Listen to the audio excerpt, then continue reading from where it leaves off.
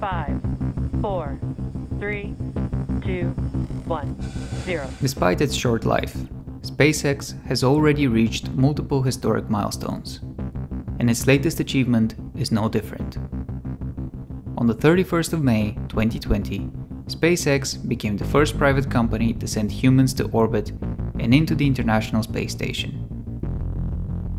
This was also the first crewed flight to reach space from American soil since the end of the Space Shuttle program in 2011. It was a major step for both the commercial space industry and SpaceX itself, whose ambitions go far beyond sending people into orbit. But there's one defining moment of arguably greater importance for the company, and it happened 5 years prior to its 2020 success. But first, let me give you some context. SpaceX was founded in 2002 by Elon Musk, also known for his other companies and his Twitter account. As Elon said, the long-term goal of SpaceX is perhaps not a very commercial-sounding goal at all, which is it's to make life multiplanetary. And they plan to do so by drastically reducing the cost of spaceflight by utilizing a reusable launch system. At first sight, this doesn't look like such a groundbreaking thought. After all, the Space Shuttle was a reusable space vehicle that NASA used for decades. But that isn't the whole picture. You see, the Space Shuttle, although reusable, relied on external propulsion to get into space.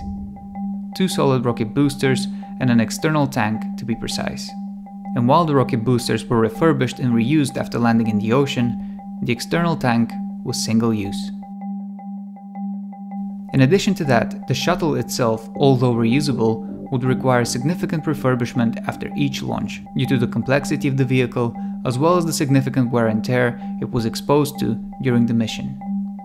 This maintenance work was not only costly, but also time-consuming, and prevented the shuttle from making more frequent trips, which in turn was making it less cost-effective. As a result, getting into space was expensive, with each shuttle mission costing between $450 million and $1.5 billion. Unsurprisingly, long before it was announced, the shuttle program was widely perceived as inefficient and on its way to be retired. To avoid the mistakes made by NASA, SpaceX had to design a simplified vehicle with quick turnaround time. One of the more radical ideas the company had was to develop rocket boosters that will be able to land themselves vertically on solid ground, ideally in close proximity to their next launch location. In theory, this made sense. Vertical rocket-powered landing was more reliable than parachutes and only added fuel to the design, with no extra hardware mass. Nevertheless, the design represented a significant technical challenge, with the future of SpaceX being put on the line.